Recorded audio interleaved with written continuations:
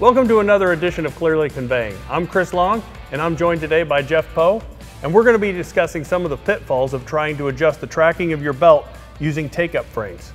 We have a lot of customers who routinely do this, Jeff, and what are some of the pitfalls and things that they can run into, or what are the reasons why it's so attractive? Well, and it's a good question, Chris. Essentially, three primary reasons why end users or maintenance personnel like to use screw take-up frames to track the belt as it comes around the tail pulley. And one is it's easy to do, right? And so compared to other methods of belt tracking, it's very, very easy to just come, inconvenient I should say, to come around to the back of the pulley, grab your wrench, throw it on the screws, and do some turns on the screws.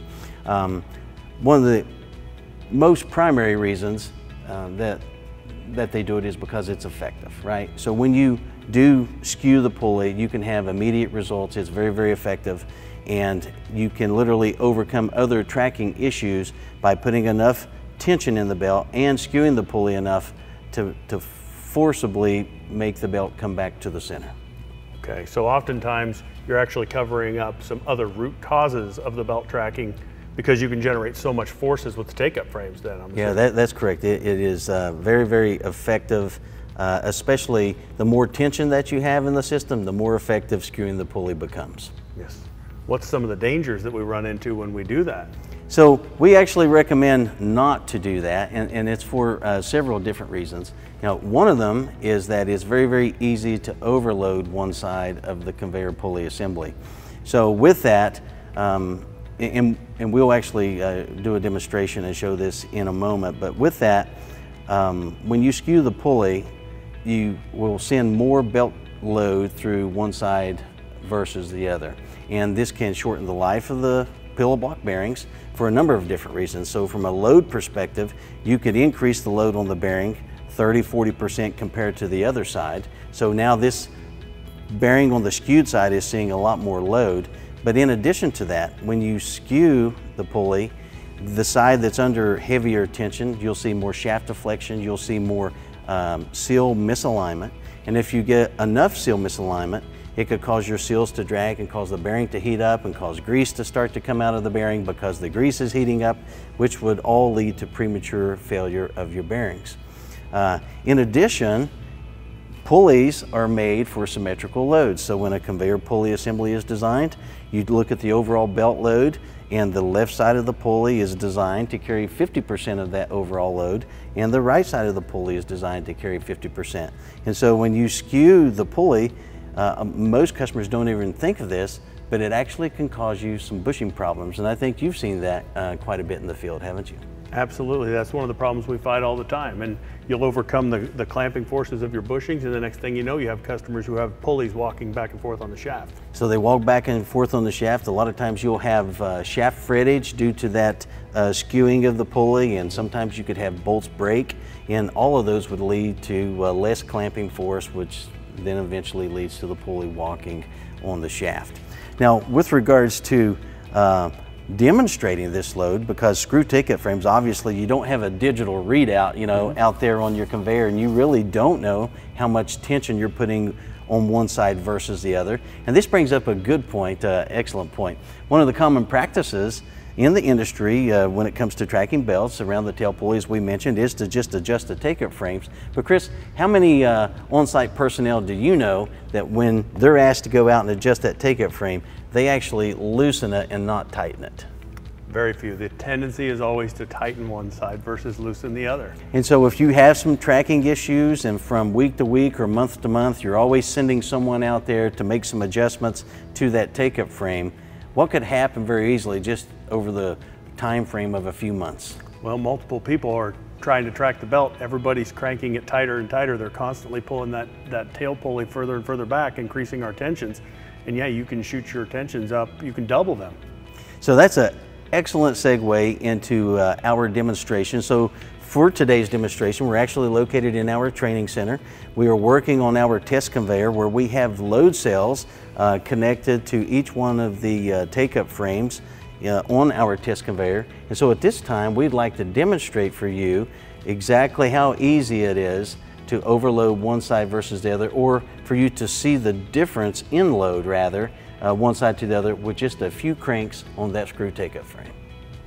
Let's demonstrate now the effects that you get from adjusting the screw take-up frame on one side versus the other. As you tighten the screw take-up frame, you increase the load on one side of the conveyor pulley, and it can have a dramatic effect depending on the amount of belt tension in your conveyor system. Today we are actually doing this demonstration in our training center on our test conveyor. We have load cells that are mounted to the screw take-up frame so that we can see the load on the left side bearing and on the right side bearing. You can see this on our large screen here to the right. You can look at the load on the left side of the tail pulley and the load on the right. Right now they are approximately within 40 pounds of one another. And with just a few turns of the screw take-up frame, you'll be able to see the differences in the load. Now we're going to move this side of the conveyor pulley 1/2 inch so that you can see how much the load increases with just a very small change in axial location on the take-up frame.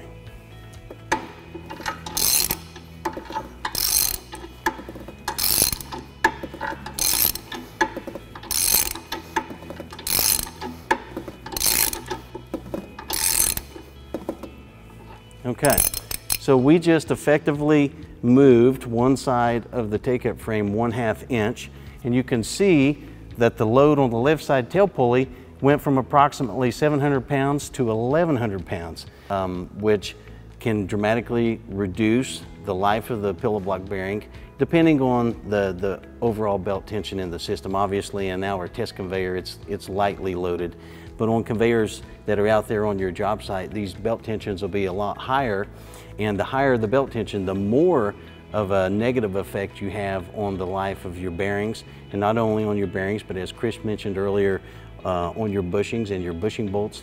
So this is precisely the reason why you should not use screw take-up frames to adjust the tracking of the belt as it traverses around the tail pulley.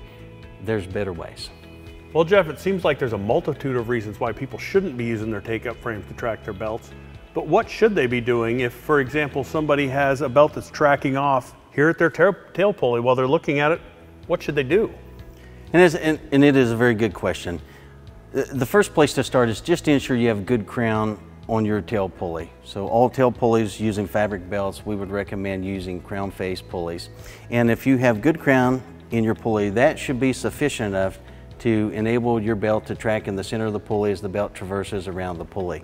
Now there's all these other circumstances that can develop that would cause your crown not to be effective. There could be buildup, there could be a crooked belt splice, there could be a bend in your conveyor structure, misalignment, a host of different reasons that could cause the belt not to want to track in the center of the pulley as it traverses around the tail pulley.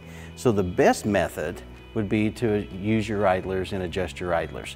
Now the most effective method in doing that is to first look at the idlers on the side of the belt coming into your pulley. So for example, if we're looking at a tail pulley, the belt's coming into the tail pulley on the return side, so you'd want to look at your return idlers. And generally speaking, because of belt tension, that first or second return idler may not be as effective as the second, third, or fourth. Obviously, the farther you get away from the pulley as you go upstream in this case, and adjust your idlers, it gives the belt more ability to flex and to track and respond to the skewing of the idlers, which is the SEMA method.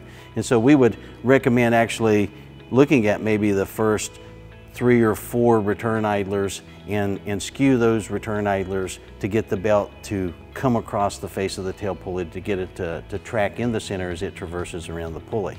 Now, with regards to the carrying side, it's just a little different. Obviously, it's going to be more effective if you first skew idlers on the side of the belt coming into the discharge pulley. So for a discharge pulley, what would you recommend?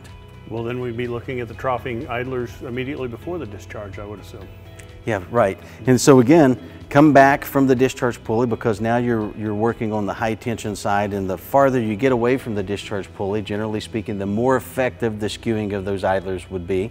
So you might want to look at the first 5 troughing idlers and skew those idlers in the direction that you need that belt to track, to bring that belt into the center of the pulley as it traverses around the head end or the discharge end of the conveyor pulley. And one question customers may have is, why did I go to all the trouble of loosening up all of those idlers and skewing idlers instead of just coming back here and turning those take-up frames? But what they don't realize is, by moving those idlers, they're not inducing any extra load or force into the conveying system. That's absolutely right, Chris. The key reason not to use screw take-up frames to adjust the belt tracking of your belt as it traverses around the tail pulley is precisely that. It changes the load on your bearings, it changes the load on your conveyor pulley, and if you increase the load high enough, it'll lead to premature bearing failures. It could lead to bushing problems, pulleys walking on the shaft, a host of issues that you'd rather not deal with.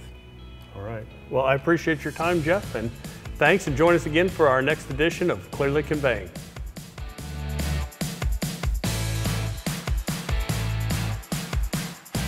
Let's talk a little bit about what is required when you get on a job site. Number one, PPI field engineers that conduct conveyor surveys every week with different customers, they do have all of their required safety training, MSHA training, OSHA training,